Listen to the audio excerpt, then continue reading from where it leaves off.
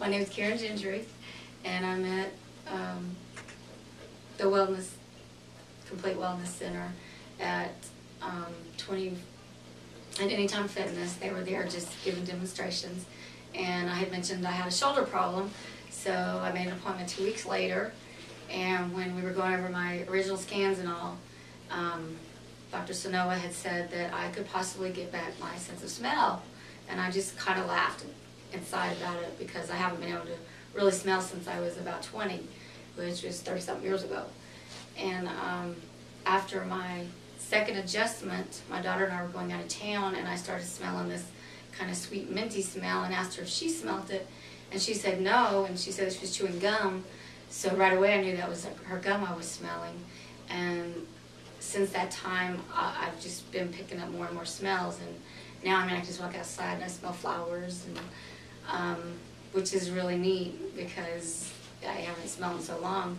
And even when I'm cooking now, I can smell my food cooking, which is really neat, and my coffee brewing. How long was it that you haven't been able to smell, or that you haven't sensed any smell? It's been about 32 years. I was about 20. Wow. Since I've really been able to smell, unless it was real strong, like just under my nose, then I could smell it. But it would be very faint. It wouldn't be like you could take rubbing alcohol on a cotton swab and stick it under my nose and how it's real strong. I would just barely smell it. So. So what options were you given for the smell? I mean, did anybody give you any solutions or? About 25, 26 years ago, a doctor wanted to go in and scrape my sinuses and said that might help it, but I know it wouldn't because I've known too many people that have sinus surgeries that didn't help. Not with sense of smell, but just infections and stuff, because I had a lot of sinus infections and ear infections and stuff like that.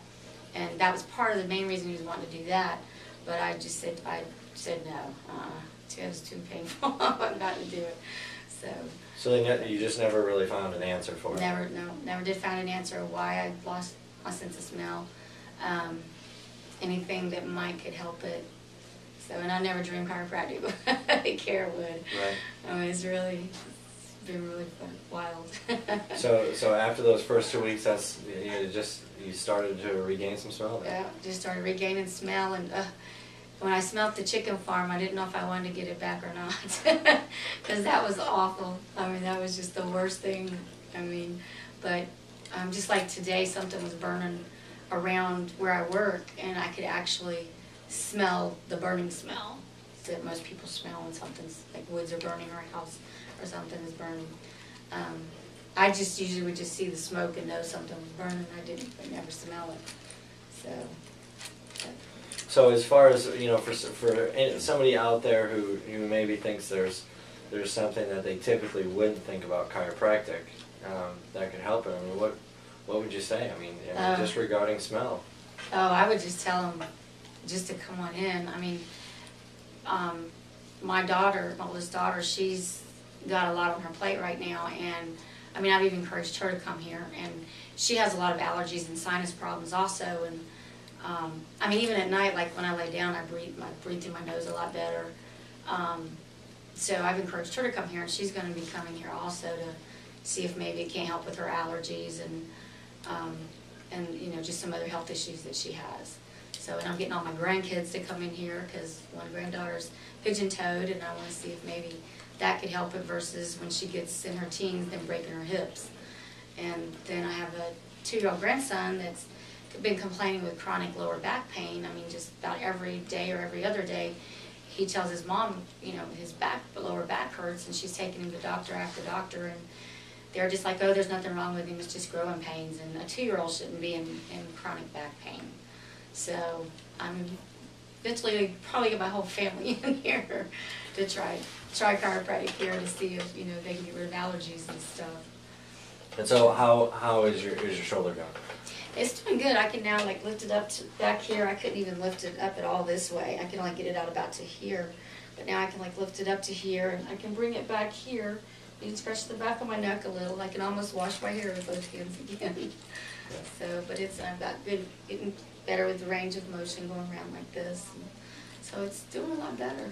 I mean, me noticing just other differences.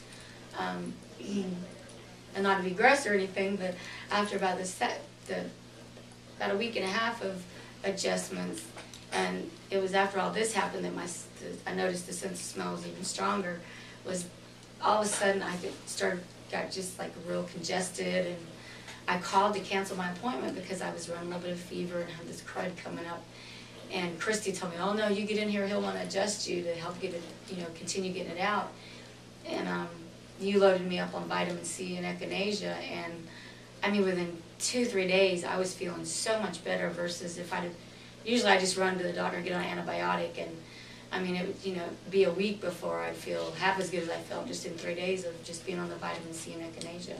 So my daughter got sick this weekend. I started pumping her with vitamin C and echinacea too. So, but I would just recommend anybody that if they've tried, other forms of medical care and nothing seems to be helping, just try chiropractic care because it's really helped me a lot. So.